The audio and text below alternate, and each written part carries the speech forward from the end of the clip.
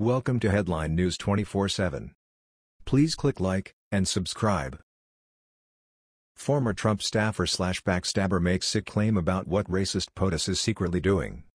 Former White House staffer Omarosa has come under fire recently after she published a tell-all memoir regarding her time working for President Trump. Her accusations regarding the president, Chief of Staff John Kelly, and White House staffers have been making waves, but not for the right reasons. Now, the White House is coming under fire too for the accusations that she made in the book. TMZ reported. Donald Trump is not only a racist, he's trying to start a race war, so says his former White House counselor Omarosa, and she also says lots of people were getting it on in the West Wing.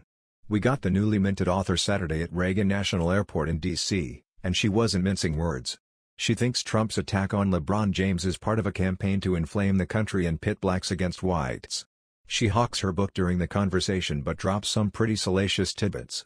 She says there's someone in the White House with the nickname, White House Barbie. She also says people were getting it on at 1600 Pennsylvania Avenue, and even drops a famous name.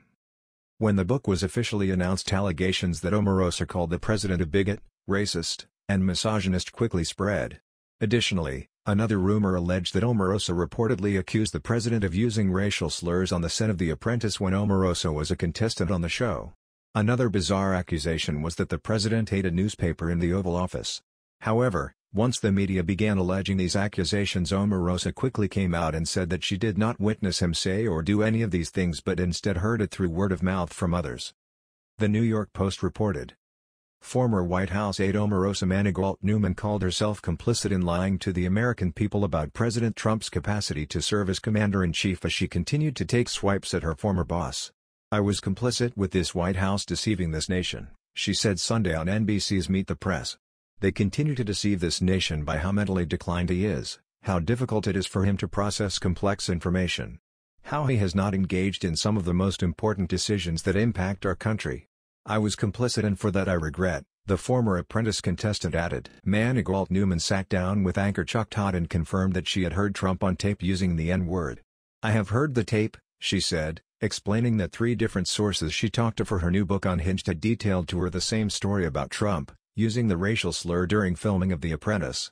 Newman said she originally heard about the recording in the fall of 2016, when Trump was running for the White House. The former reality star says she was on a conference call with Katrina Pearson and Jason Miller, both spokespeople for the Trump campaign, as well as Lynn Patton, a Trump Organization employee, who was also a prominent African-American supporter of the GOP candidate. In fact, Katrina Pearson, the spokeswoman for the campaign, said, "Oh, he said it, it's true," Newman said. When Todd suggested Pearson wouldn't back up that claim, Newman added, "Is she denying? She knows I have receipts." Newman explained that she didn't hear the recording until after her book was published, adding she suspected it may be used as an October surprise against Trump and Republicans in advance of this November's midterm elections. Business Insider reported. Newman also wrote in the book she was offered $15,000 a month contract to sign a non-disclosure agreement after she was fired from the White House last year, which she said she turned down. Newman also reportedly secretly recorded Trump, then used those recordings as leverage while shopping her book. White House Press Secretary Sarah Sanders released a statement Friday afternoon, in which she said the book is riddled with lies and false accusations. "It's sad that a disgruntled former White House employee is trying to profit off these false attacks, and even worse that the media would now give her a platform, after not taking her seriously when she had only positive things to say about the president during her time in the administration," Sanders said.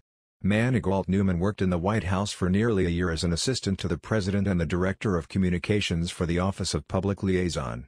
Unhinged, an insider's account of the Trump White House, is set to be published by Gallery Books on August 14. After the news was released that Omarosa was publishing a book about her short tenure in the White House, the president released a comment shortly thereafter.